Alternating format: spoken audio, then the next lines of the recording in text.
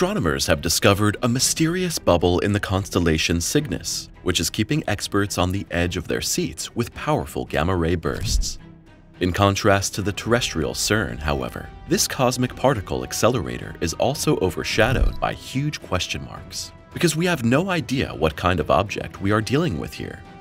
The only thing that is certain is that the hidden structure produces gamma-ray photons in the order of a quadrillion electron volts, and that this makes it one of the most powerful gamma-ray sources in the entire Milky Way. If you like, the foundation for today's video was laid over 100 years ago, on August 7, 1912 to be precise.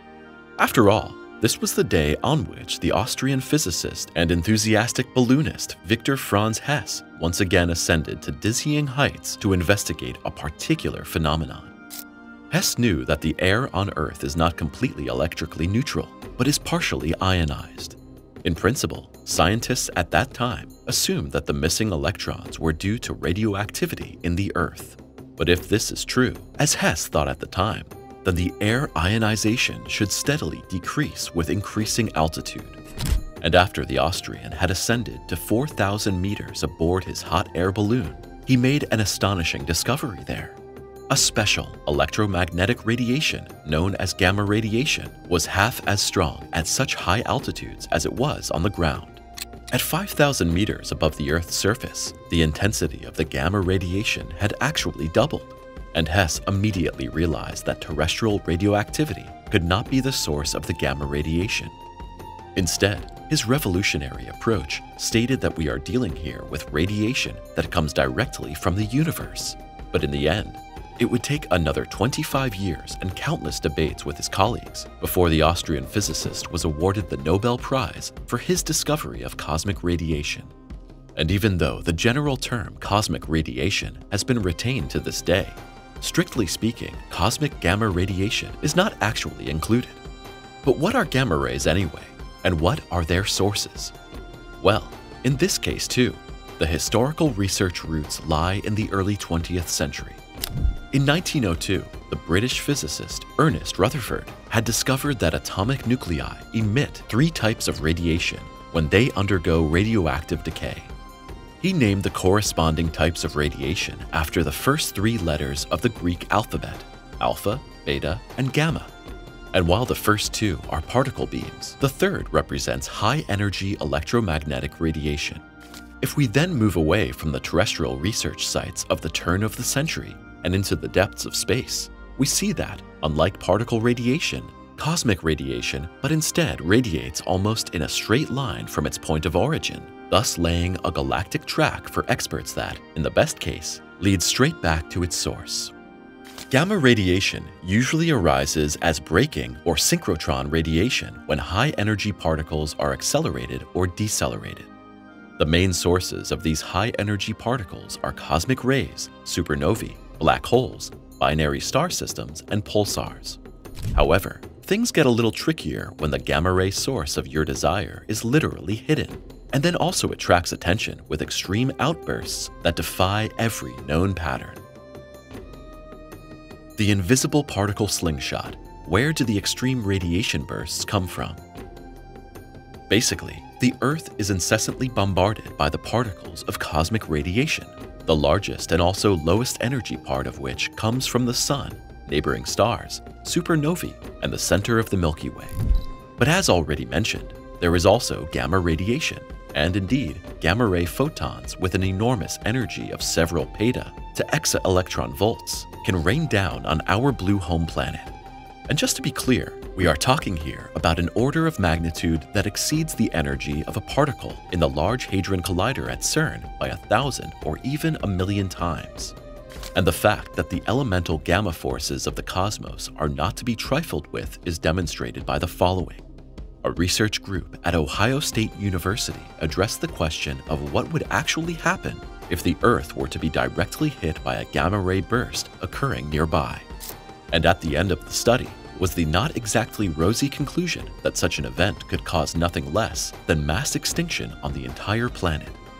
In fact, the ozone layer would be so severely affected that the global food supply would collapse and the climate and atmosphere would undergo equally long-lasting and dramatic changes. Well, at least that is the ugly theory. In research practice, however, the experts are primarily concerned with the question of where the exceptionally energy-rich gamma-ray photons come from in the first place. In fact, this has only been partially explained so far. On the one hand, it's conceivable that the roots of some of these extreme particles lie outside the Milky Way, and on the other hand, that some of them originate from certain zones of our home galaxy, such as the star nursery Cygnus X, which is 4,600 light-years away. Located in the constellation Cygnus, this structure consists of hundreds of hot, massive young stars and several densely populated star clusters, and it also held a spectacular discovery in store for the experts. Specifically, a research team using the Large High-Altitude Air Shower Observatory in China has discovered that at the heart of Cygnus X lies a vast area characterized by intense, high-energy gamma-ray bursts.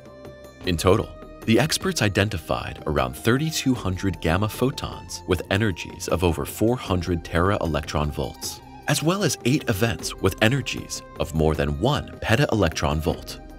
To put that in context, that's over a quadrillion electron volts. The fact that such a discovery was made within our Milky Way was surprising, to say the least, for scientists. After all, they had previously assumed that cosmic rays of such high energy were more likely to come from extragalactic sources. In the same breath, however, the new finding immediately led to another question. What is the background of this cosmic particle accelerator? A hidden record holder. In view of the data obtained, it's clear that there must be something in Cygnus X that accelerates atomic particles almost to the speed of light. Once the particles have received their speed boost, they collide with the dense gas around them, ultimately releasing energy in the form of gamma radiation. In this regard, the researchers state that the detected values can only be explained by the fact that the original particles were accelerated to energies of at least 20 peta-electron volts, and that they thus significantly outshine the average observations in the Milky Way. In other words, there are also sources and processes in our galactic home that can produce cosmic radiation at such high energies, but which ones? Well, that is precisely the question. And to get one step closer to the longed-for answer, the scientists first analyzed the intensity distribution of the emitted gamma radiation. Consequently, they came to the conclusion that the high-energy protons originate from a point source in the center of the Cygnus bubble, and thus from an area that also obtains the massive star cluster Cygnus OB2. The stellar colossi that call this place home are among the most massive stars known, and some of them are 100 million times more luminous than the Sun. And it's possible that this is precisely where the gamma-ray secret lies. Astronomers believe that the immense luminosity and the associated strong stellar wind transform the young stellar giants of Cygnus OB2 into genuine particle accelerators. After all, we're talking about stellar winds that reach speeds of 3,000 kilometers per second, and in combination with the location, age, and enormous energy values, experts recognize this as the most promising candidate for the cosmic gamma-ray factory. At this point, however, it should be noted that although this is a plausible theory, at the end of the day, it is only a theory.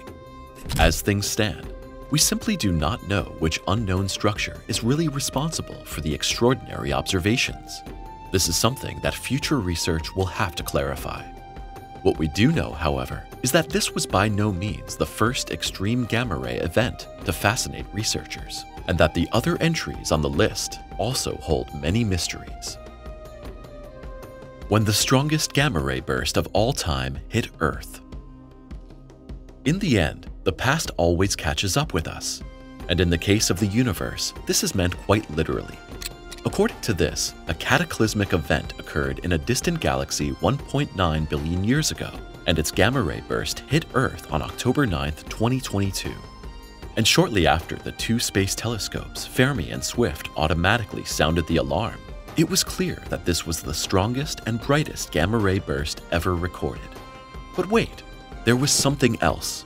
Hadn't the researchers determined that the impact of a gamma-ray burst would wreak havoc on Earth? Well, yes. However, this only applies to the event occurring within 500 light-years of Earth. According to the study results, at a distance of more than 3,000 light-years, such an event would no longer pose any danger to our earthly home. And yet, follow-up investigations have shown that the record-breaking eruption, despite its distance of almost 2 billion light-years, also left its mark on our planet. Named GRB 221009A, the event still caused a measurable change in the Earth's ionosphere. But the bottom line was that the outbreak was just as intense as it was mysterious. After all, what explosion so far away could have been so powerful that it even made the night sky flare up? In fact, the flash lasted an impressive 13 minutes, and the afterglow of the spectacle is still visible today. The eruption exceeded the energy of all previously measured gamma-ray bursts by a factor of 70, and it's therefore not surprising that the phenomenon became known as BOAT, short for brightest of all time. What is more surprising, however, is the cause that the experts have now finally uncovered for the mega explosion. Surprisingly, the investigations with Webb's NIRSPEC near-infrared spectrometer have shown that the record outbreak was actually caused by a supernova. Characteristic element signatures such as calcium and oxygen were detected in the corresponding spectrum, but to the astonishment of the astronomers, the supernova was neither particularly strong nor exceptionally bright. In reality, it hardly differed from the explosive deaths of stars that are accompanied by much less energetic gamma-ray bursts. But why on earth was the radiation so extreme in this case? Well, the researchers have yet to provide a clear answer to this question, but they suspect that it may have something to do with the star's specially bundled particle jets. These are created when rapidly rotating massive stars collapse, and they can then race through space at almost the speed of light. And if these jets are particularly narrow and concentrated, they form a very bright, energy-rich beam. And lo and behold, the record flash did indeed embody one of the narrowest jets ever observed in such an event. So has this solved the astronomical case? Well, not quite, because at the same time, the experts admit that this is only a theoretical approach and that other factors could well have been in play at the time. So it's still not known when the mystery surrounding the violent eruption will finally be solved, and the researchers estimate that they will have to work on this question for several more years. The only thing you'll be nibbling on are hopefully only your snacks when you watch our next video. So now feel free to hit the thumbs up and subscribe so you never miss a new video from us again. We'll see you soon.